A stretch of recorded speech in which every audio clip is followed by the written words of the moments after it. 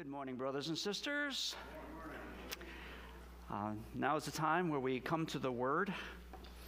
At this time, I'd like to ask, why don't we read the Word together? It's not that long, so I'll start with the first verse. If everybody could read aloud together the verse following, and then we'll just keep alternating in that way. So, basically, I'll read the even verses. Please read aloud the odd verses. Our scripture text today is taken from Ephesians chapter 6, verse 14, through chapter 7, verse 10. While they were talking with him, the king's eunuchs arrived and hurried to bring Haman to the feast that Esther had prepared. So go ahead and read verse 1.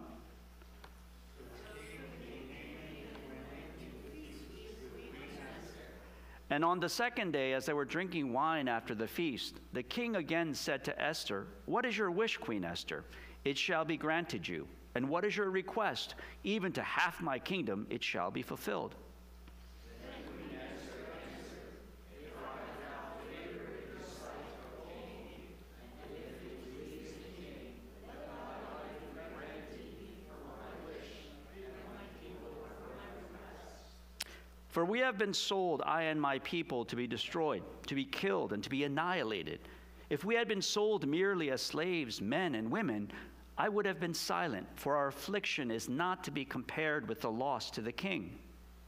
Then King Ahasuerus said to Queen Esther, "Who is he, and where is he, who has dared to do this?" And Esther said, "A foe, an enemy, this wicked Haman." Then Haman was terrified before the king and the queen.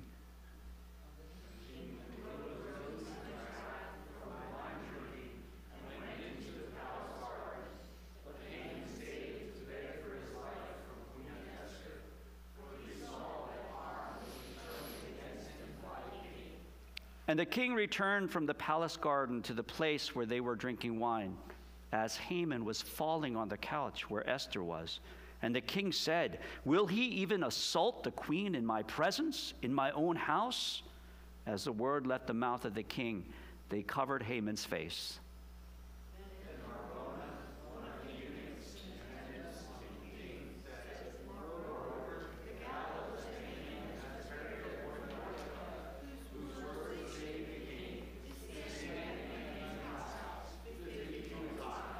Let's read verse 10 together. And the king said, "Hang him on that." So they hanged Haman on the gallows that he had prepared for Mordecai. Then the wrath of the king abated. Amen. The word of the Lord.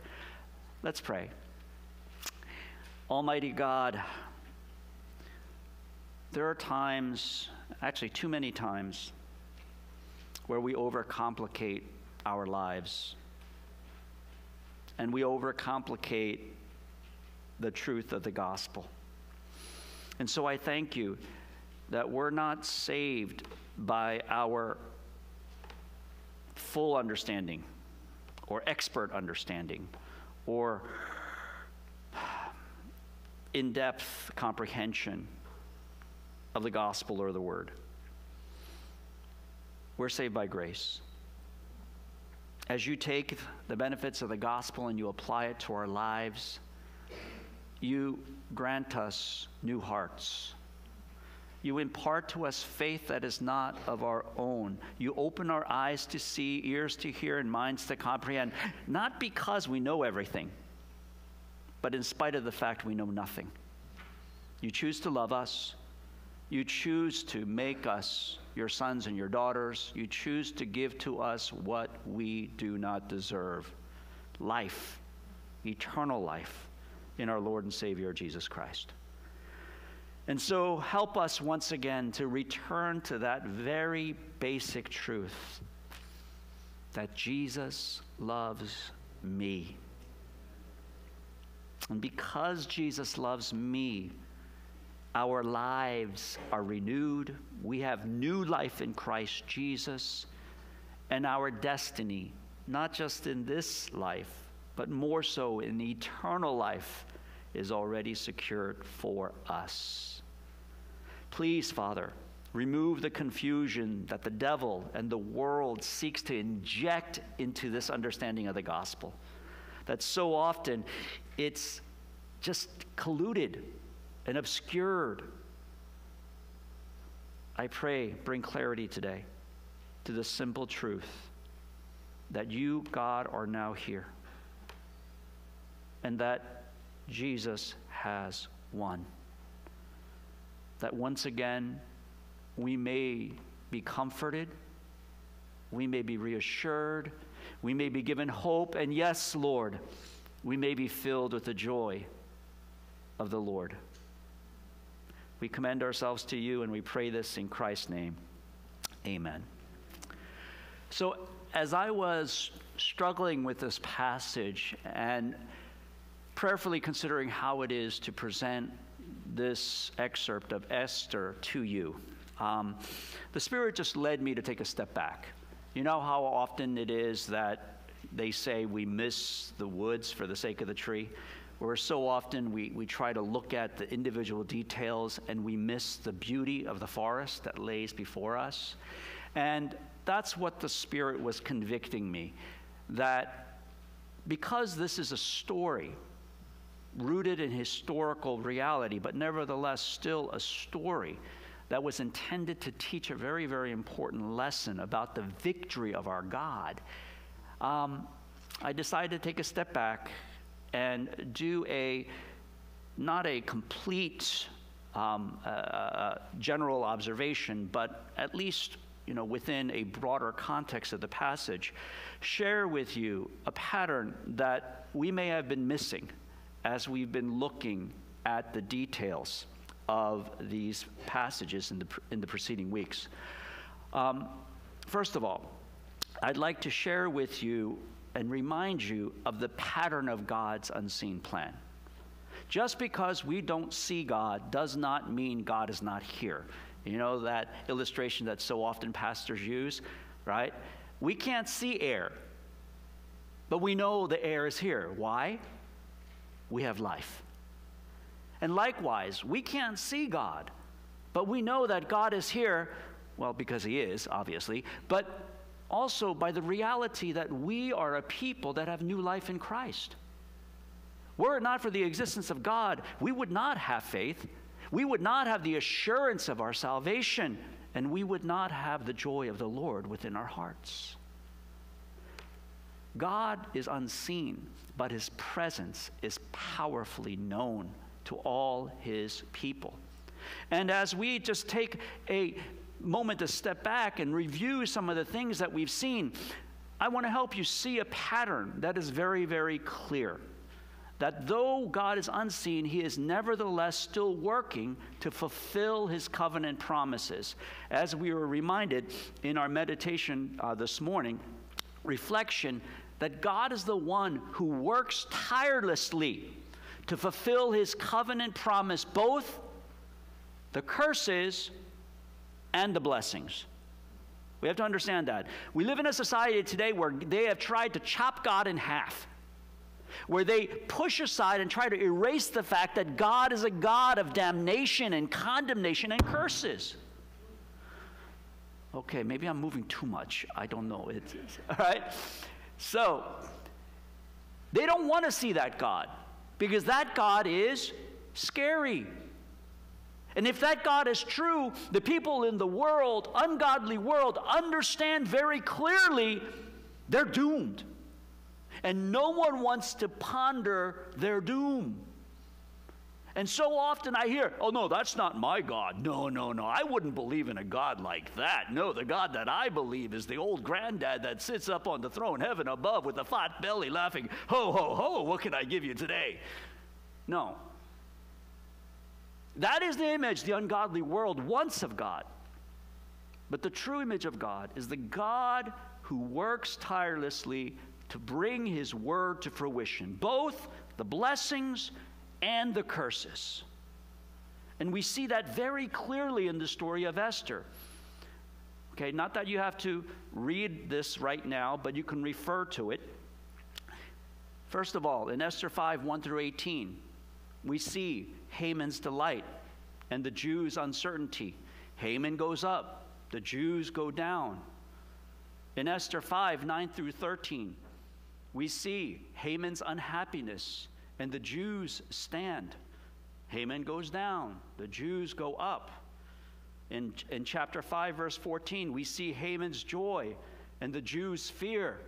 Haman goes up, the Jews go down. In chapter 6, verses 1 through 11, we see Haman's shame and the Jews' glory. Haman goes down, the Jews go up. So what are we seeing here? We are seeing that in life, the reality is both the ungodly and the righteous experience ups and downs within life. It's not that the ungodly are continuously experiencing good things while the righteous are continuously experiencing bad things. In reality, both the godly and the ungodly receive from God in His common grace good as well as bad. But here's the thing. We need to understand that it is not equal. People want to say that everything held the same. Both the righteous and the ungodly live the same life. But that is not the case. And we see this clearly put forth in last week's passage in chapter 6, verses 12 through 13, where Haman's wife prophesies through the Spirit of God that if you are standing against the Jews, what? You're already condemned. You're already destined for destruction. Now, why would Haman's wife say that? Were it not by the leading of God? And that passage is what I would call the pivot of God's unseen plan. That after this point, suddenly, that life, that road of life, which seemed to be same for the godly and the ungodly, takes a huge pivot, and God begins to differentiate the reality that the life of the righteous is different from the life of the ungodly. In chapter 6, verse 14, we see Haman go up and the Jews go down. Haman is invited to the feast, and still the Jews are in uncertainty as they face their demise. But in chapter 7, verses 1 through 6, things start to take a huge turn. We see Haman's charges and his slide, and the Jews' hope going up, where Haman goes down and the Jews go up. We see, first of all, that Esther acts very culturally tactful and wise, right? Because the king, Ahasuerus, says, Esther, what is it you want, my queen? I'll give you whatever you want, up to half my kingdom. And that wasn't the first time. That was actually the what? Third time, right? But Esther knew better, because if she said, yeah, sure, king, give me half your kingdom, what do you think would have happened? Huh? No, it wouldn't have worked, right? So she understood the culture. She understood the king was saying that just to express his magnanimous, his very great kingly generosity and grace, right? That's why he was saying it. And Esther understood that. She was tactful and wise enough to do that. And then she acts relationally tactful. She appeals to the favor and the affection of her king and husband. Remember, she was the favored queen. She was the favored wife. And so she appeals to his affections, right? She brings on her feminine charms, right? And endears the king to herself. And then she acts strategically tactful and wise, and says, were it only the fact that I and my people were slaves, and I wouldn't have said anything. Why? Because serious. I move too much. Okay, stand still. All right. Because your job and your life, O king, is so much more important, significant than ours, right? So if we were just being condemned to slavery, we wouldn't have said anything, right? So what's she doing? She's being tactful. She's being wise. And then she brings that accusation like a hammer down upon Haman and says, it is Haman, the enemy, the foe. And what happens from that point on? Haman goes down and the Jews go up. Haman falls into fear and collapses in humility. And the status of the Jews rise. Why? Because the one who sought the Jew to bow to him and was so upset because one Jew wouldn't bow to him was now what? Fallen and bowing before a Jew. Not just fallen, but begging desperately before a Jew. How the tables have turned.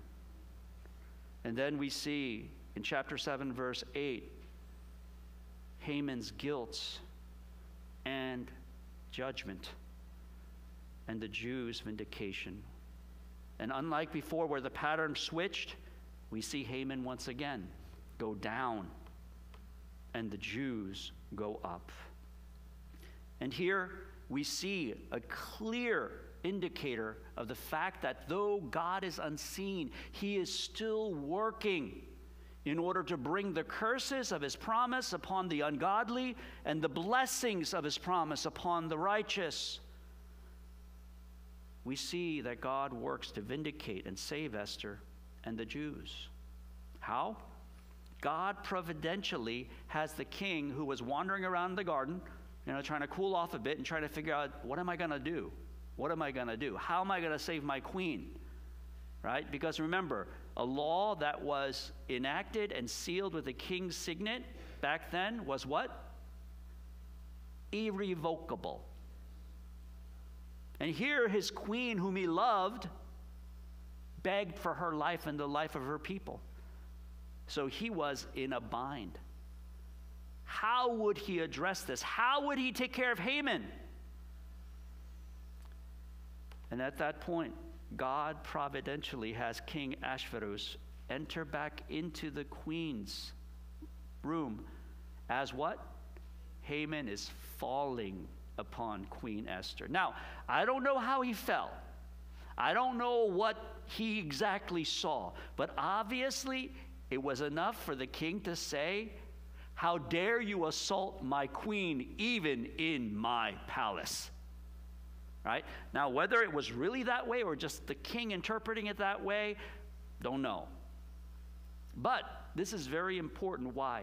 Because as Ian Duguid points out in his commentary, the king was given a cultural and political reason to punish and put Haman to death.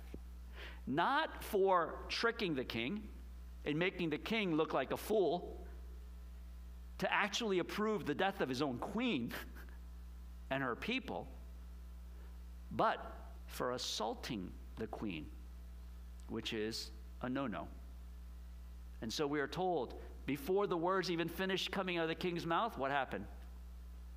His head was covered, right? And that was an indicator of judgment. And so Haman went down and the Jews went up. In chapter 7, verse 9, likewise, we are shown Haman's condemnation and the Jews' deliverance. Haman goes down and the Jews go up. And here, God once again reveals the reality of how he works, where he brings upon Haman his own folly. For he says in Psalm chapter 7, verse 14 through 16, behold, the wicked man conceives evil and is pregnant with mischief and gives birth to lies. He makes a pit, digging it out, and falls into the hole that he has made. His mischief returns upon his own head, and on his own skull his violence descends. Is this an example of karma? No. This is God saying, this is my modus operandi. This is my MO. That when the wicked plan disaster upon the righteous, their own wickedness will come upon their own heads. And we see that Haman who had taken delight in the thought of hanging Haman upon the gallows. By the way, that is a sanitized version of what it really says, because back then they didn't have hangman's nooses. The gallows was actually a very tall wooden pike where they would impale the prisoners, the condemned.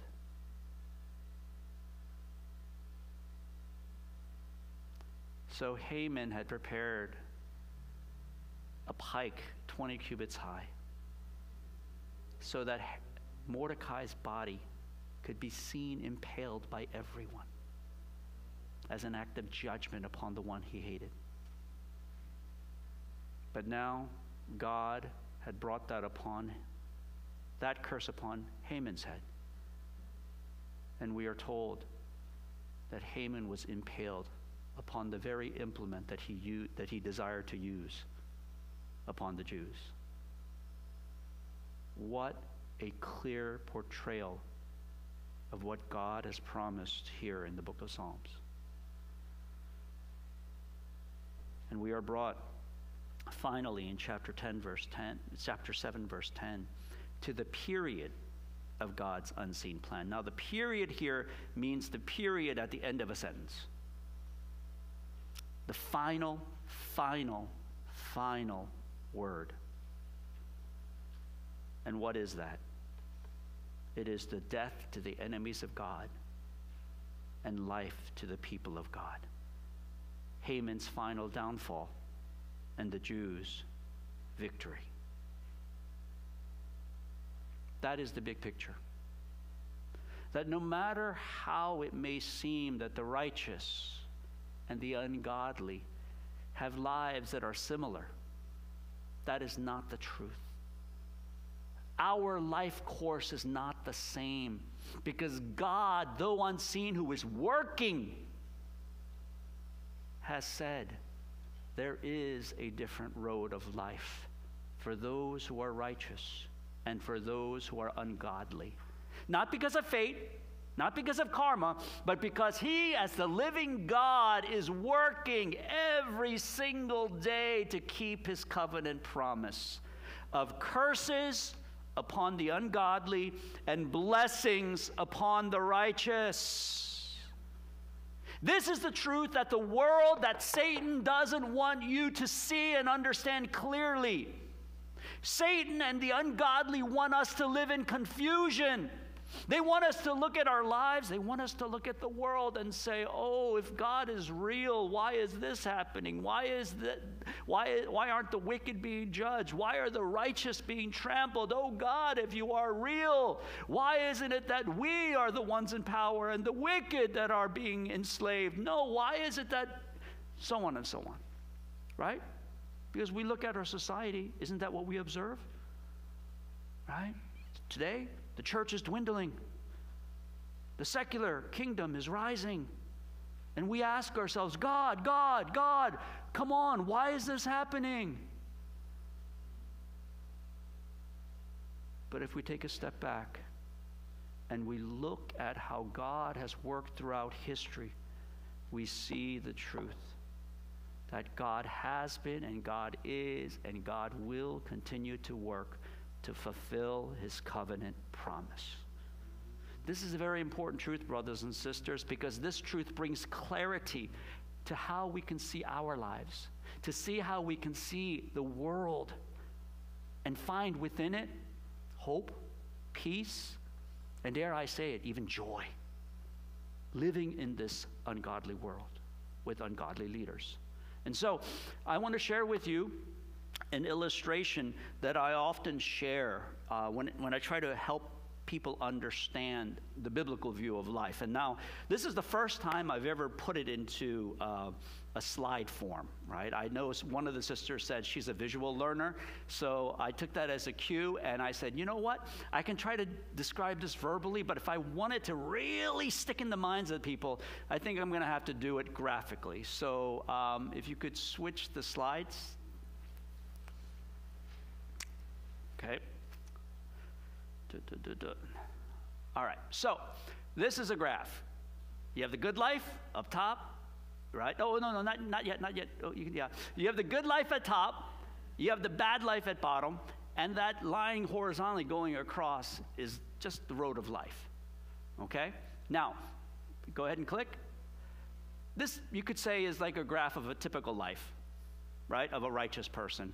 They're born, you know, all things are good, they're kids, you know, then they get into high school, right, junior high, right? They have their first breakup, whatever, and then they, you know, they get into college. It goes up, boom, you know, suddenly they don't get into the, you know, or they apply to college, they don't get into the college of their dreams, you know, just disappointments, successes, and all these things, right? This is like a typical graph of a lot of people's lives, right? The righteous, okay? We have ups, we have downs, and there are times where we are so far down, we're like, God, are you real?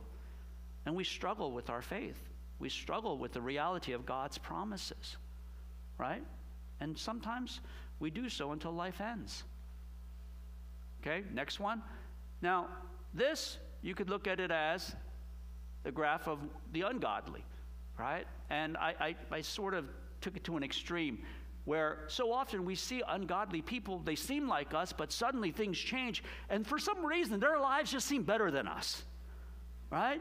The majority of the people who are rich and living in luxury, are they godly or ungodly? Right? I mean, the people who seem to succeed and get promotions, are they usually the godly or the ungodly? All right? And what we see is so often, it's the ungodly who are succeeding, the ungodly who seem to be blessed. And I mean, they dip into the bad life every once in a while, it seems like. But a lot of times we see ungodly people being very, very, very successful and living lives that seem blessed, right? Okay? I mean, that's not the case all the time, but we often see it. And that's why we often complain. Okay? So this is perspective of the road of life from the world's view. Next slide, please. Right? But what we have to understand is that something amazing happened that completely changed not just the course of, you know, the road of life, but completely changed the course of history over 2,000 years ago, right? A little baby named Jesus was born into our world. And that baby, who is the Son of God, grew up. And at the age of 30, began a ministry that would completely revolutionize how the people of God would see salvation, right? So, next, Jesus came into the world, right? But when he came into the world and he began to do ministry, he shared very clearly with his disciples this very important truth. There isn't one road of life. There's actually two. Okay? Next, what do you see? Right? Jesus says in Matthew chapter 7, "For the gate is narrow and the way is hard that leads to life, and those who find it are few." That little green thing up there, words, that says new life. Okay? Matthew 7:14. And then the second road, proceed, is the road in the old life, the old way, where it says, "For the gate is wide and the way is easy that leads to destruction." So if you understand this, that there is a road of new life and the road of old life, and you look at those roads and you look at the journey of life that we take, relatively speaking, there are ups and downs, but absolutely speaking, in what direction are we moving? Huh? Up. Likewise, for the ungodly who are on the old road of life, relatively speaking, they are experiencing ups and some downs, but absolutely speaking, where is that road of life going? Down. Bad life. And Jesus says, for those who enter through that narrow gate, we enter into that new road of life. So no matter how many ups and downs we as people of God may experience within our lives, we can still be encouraged, brothers and sisters. Why? Because the absolute direction in which we are moving is always up. Yes, emphatically, up. Always. Why? Because our God is faithful. The promises of our Lord are certain. And that is why God says in Romans 8, and we know that in all things He works for the good of those who love Him, who have been called according to His purpose. I didn't move that time. Okay, so, well, it's entertaining, it is. Thank you, God. That is the reality, brothers and sisters. Don't let anyone tell you otherwise, because any other view are the lies of Satan and the confusion of the world. We are on the road to life, and our ups and our downs all are a part of God's good plan to bring us to the greatest blessing throughout life. And likewise, we need to be able to convey to the ungodly that no matter how many ups they have, relatively speaking, in the end, it will not matter.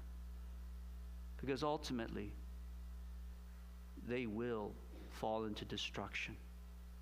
Because that is God's promise. Okay, I'm confused. I don't know what I'm doing. But anyhow, Jesus didn't just finish here, though. He didn't just teach that there are two roads of life, one for the godly and one for the ungodly. After teaching this, our Lord Jesus Christ willingly went to the cross, where He bore the iniquity of our sins and took upon Himself the punishment that we deserved. And He shed His blood for us, that our record may be wiped clean before God and we may be declared righteous, and our accounts fully paid before our God, that we need not face what it is that we deserve. And so, next slide, what we see is the period of God's unseen plan. Because Jesus died and rose again from the dead, for those of us who are on the road of life, the new life, next, what do we see? Is that life doesn't end at the end of this road. It continues for eternity, where we will be with God in heaven. Likewise, because Jesus rose again from the dead and ascended into heaven, will one day return as the conquering king, the ungodly on the road of destruction and old life, what are they guaranteed? Next arrow. That their life will go beyond death, and they will experience hell, a place of utter torment for all of eternity. We can't look at life relatively. We have to look at life absolutely. Because relatively, every one of us are going to have good days and bad days. And we can't allow how we feel to be dictated by the relative. I'm not saying ignore your tears and your sadness and your pain. No, understand they are real. Go ahead, shed your tears. Pray the prayers of desperation. Feel the pain that is a reality of a fallen world.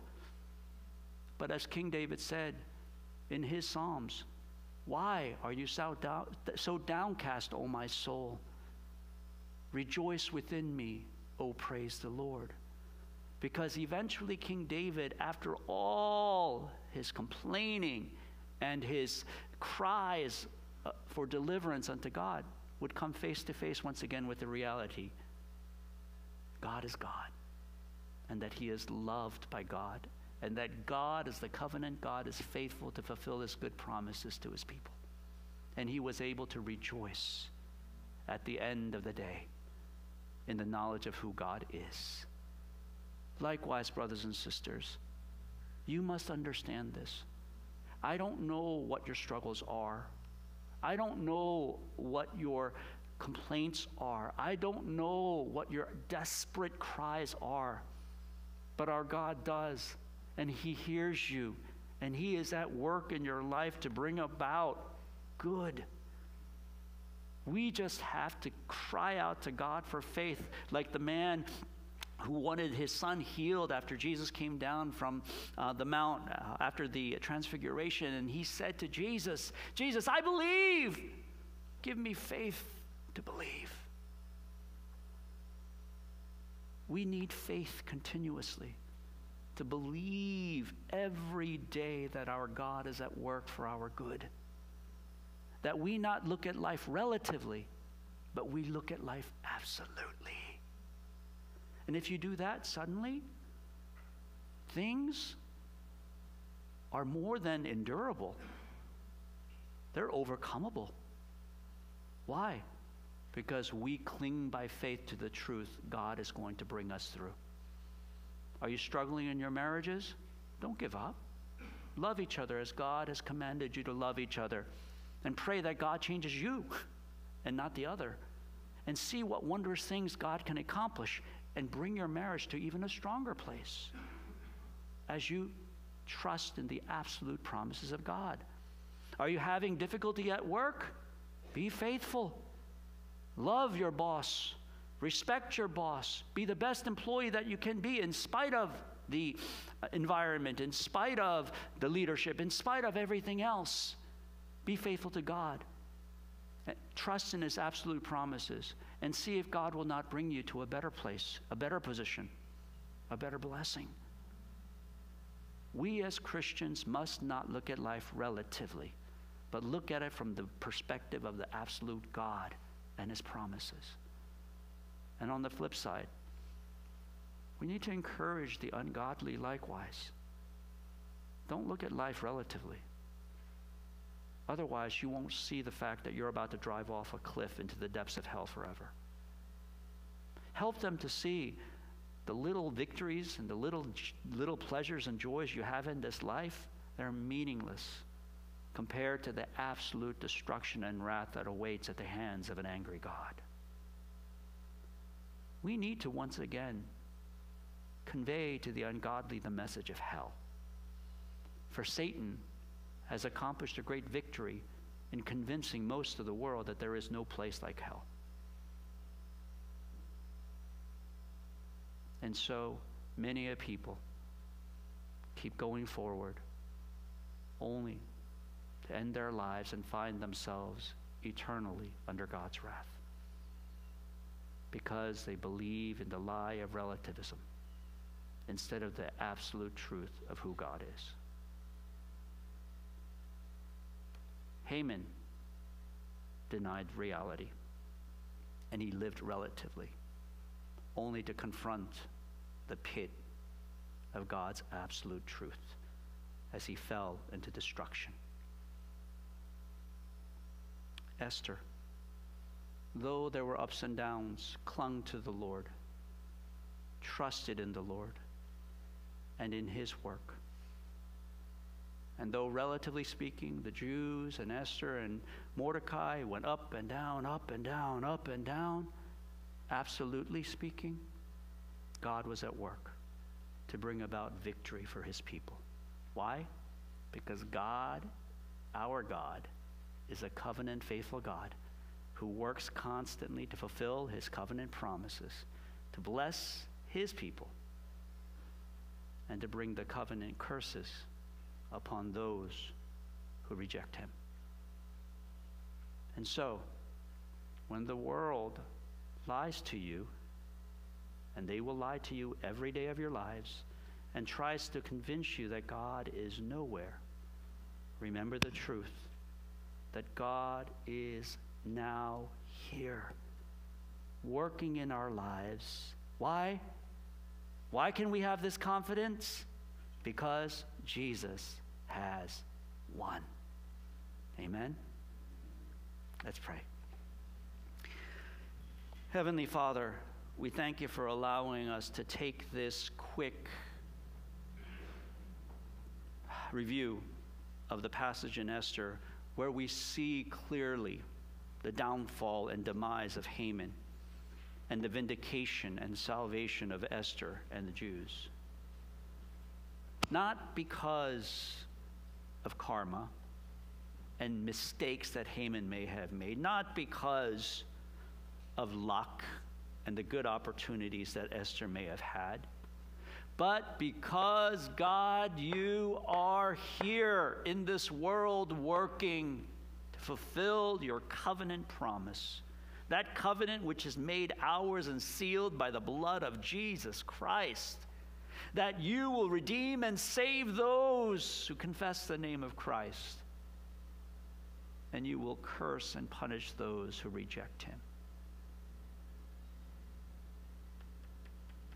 Solidify and crystallize this truth in our hearts today, Father, that we as a church and we as your people will not fall into the temptation of looking at life relatively, but instead take a step back and look at life absolutely, where your absolute goodness is for us and your absolute wrath is for those who are against you. That we may find hope each day to live in spite of the struggles in this world, and we may have the compassion to call out to the lost, calling them to repentance, to believe on Christ for their salvation. And may we do so because, Father, we know you are real, that Jesus is our Lord and Savior, and the Holy Spirit lives within us to empower us to accomplish your good purpose. I ask and pray this for us as a church and as your people. In Jesus' name, amen.